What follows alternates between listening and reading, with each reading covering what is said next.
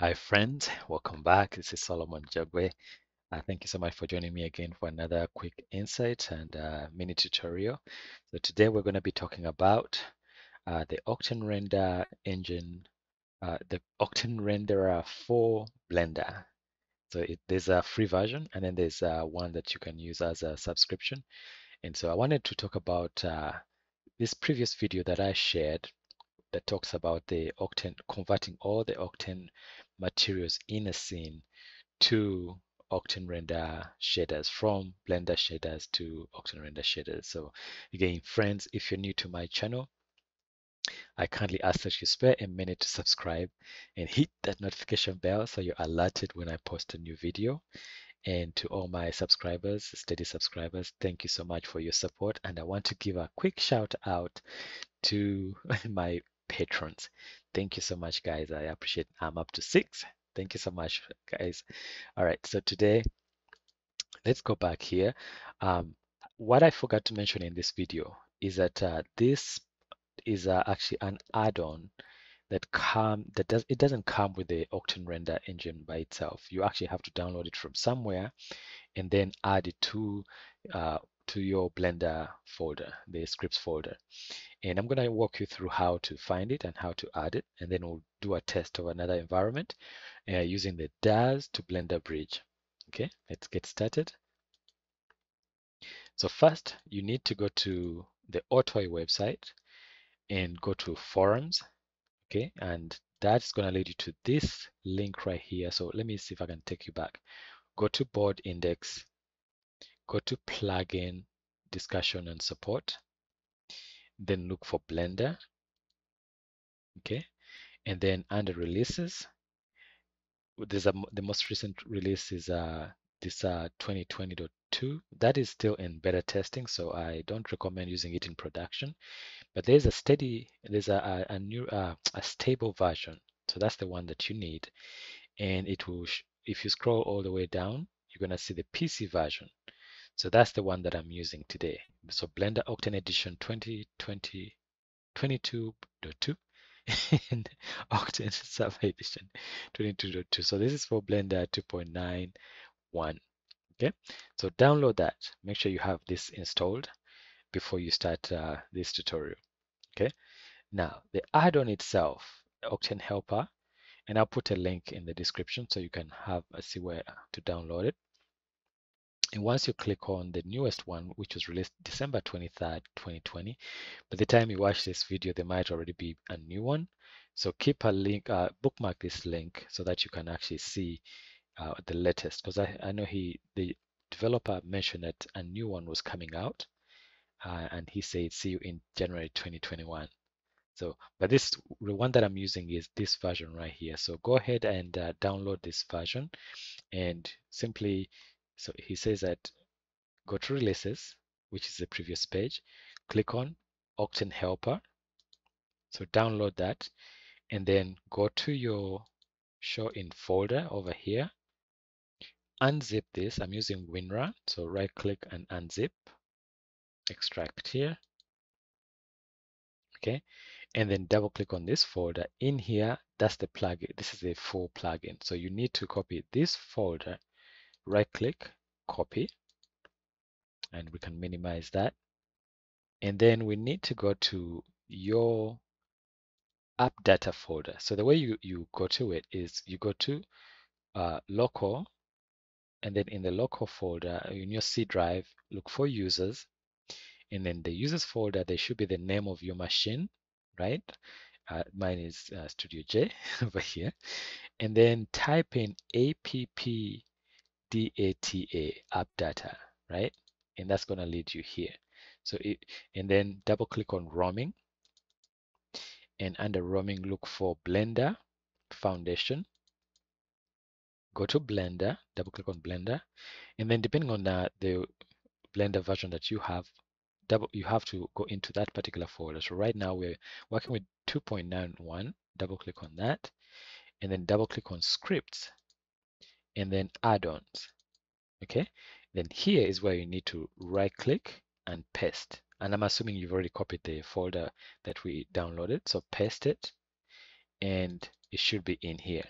Okay, just verify. So now the Octane helper is there. We need to go and launch the Octane render that we downloaded. Make sure it's installed. Both of these need to work together. So for whichever edition that you're working with, these two have to match. If they don't match, it's not going to work. Okay.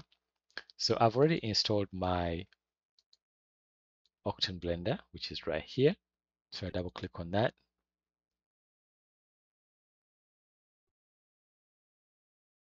Okay.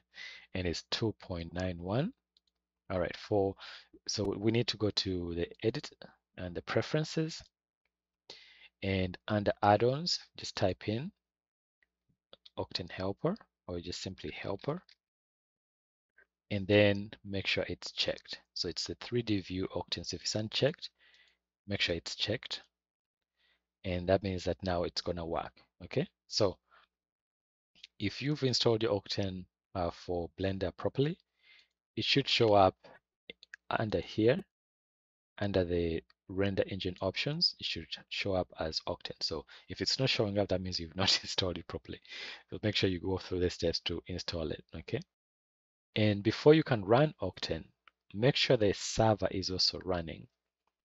So what you need after it's installed, if it's installed properly, you need to go to your programs, and you're going to look for Octane. Look for OPQRST, Octane Server Enterprise, and then double click, just click on it to start it. And it's going to show up here. If you click on it, and make sure you click activate. So now it's ready to run. Octane won't run without this running in the background. Okay, let's close that out. Now, if I switch to Octane, it's going to be running. Okay, and now if I click on this box right here, just as a test, there's the the add-on. And this is the what we're looking for, is being able to convert Blender materials to Octane for the entire scene, not just for one object, for the entire scene. So that's why I love using this.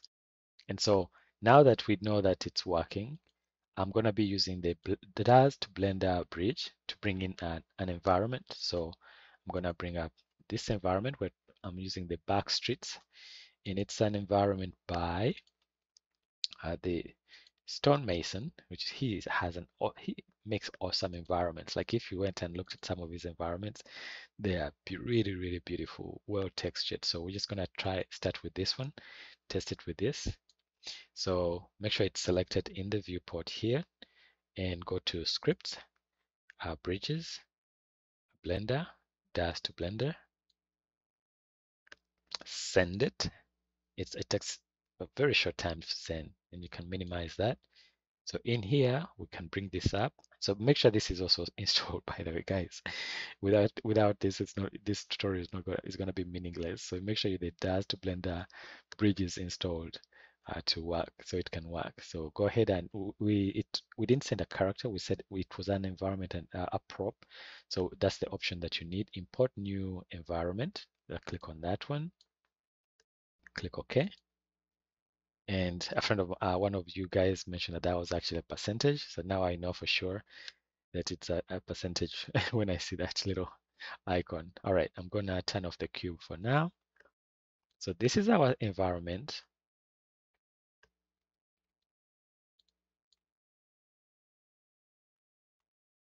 Okay. And we don't see any textures yet, but if we switch to viewport shading, you can see the beautiful textures. It's really well textured and ready to go. So I'm using cycles to display this. And if I switch to Eevee, you can also get a sense of what it looks like in Eevee, like with real-time shading. And you can see the textures all coming in. And you can zoom in all the way down to the ground and check it out. Okay, so these cones are light cones, like volumetric. It will be like trying to simulate volumetric lighting. So we can swap those out with spotlights. All right, now we're going to switch back to just a display mode, and we're going to switch to Octane. Okay. All right. Now I need to select everything in the viewport, all these things. Go to select all and right click, and there you get the option with Octane Materials. Now we can go to Octane Materials over here, and we want to convert all the textures in this environment to Octane Materials. So from Blender Materials to Octane Materials. Click on that and watch the progress here at the bottom and also up at the top. And I think it's done. Let's zoom in. Now, if we switch to display mode, since we have Octane enabled, there we go. So with all the materials are being converted and we are using Octane, and this is in real time, guys. So that's the beauty of if you have a dual setup for like GPU or multiple GPUs, you would need the subscription version of this plugin to be able to take advantage of all your GPUs. I have two GPUs, that's why you can see the responsiveness is really good. But even one GPU will do. I mean, it won't be as responsive as if you have two of them. But so I hope this was helpful, guys. I wanted to walk you through being able to see that option of it's called the Octane Helper that enables you to convert all the materials at the same time for an environment that you've imported from DAZ Studio into using the DAZ the bridge, the DAZ to Blender bridge, and then bring it into Octane render. And this is 2.91. So before the tutorial I think I did before, there was I was using the 2.83 version, but it's now it works with that 2.910. So guys, I hope this was helpful and take advantage of it. I hope to hear how you guys are using it. If you're using it and you're finding success with it, please share a comment. And I'll also put the links to the add-on in the description of this video. So thank you so much, guys, and I hope this was helpful. Please stay safe, dare to dream big.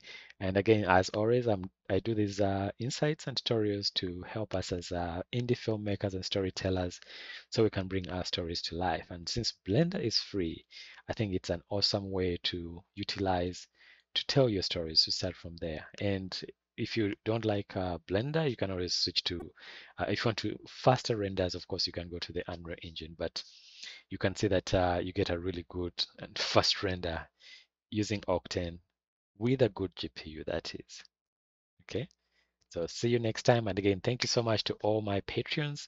I appreciate your support, and I'll continue to share more tutorials. This makes it excites me because I know you guys care for the time that I put in to share the tutorials that have to do with different aspects of 3D animation, rendering, and storytelling, and creating short animated films. So see you next time with another quick insight and tutorials. Thank you so much, guys. This is Octane running it. Sorry, this is the Octane render engine running in Blender semi real time. I'm looking forward to when it's real time actually. But as you can see, the textures were converted nicely, and the reason why you see it looking washed out is because under the imager, I've not adjusted the and let's go to color management down here, for example, and you can adjust the exposure over here a little bit. You can adjust the gamma. So there are things that you can do to make the scene look better. And also the camera settings play a big part in making sure they look really good. So, all right, guys, I'll wrap that up, and please stay safe, stay blessed, and dare to dream big. Bye for now.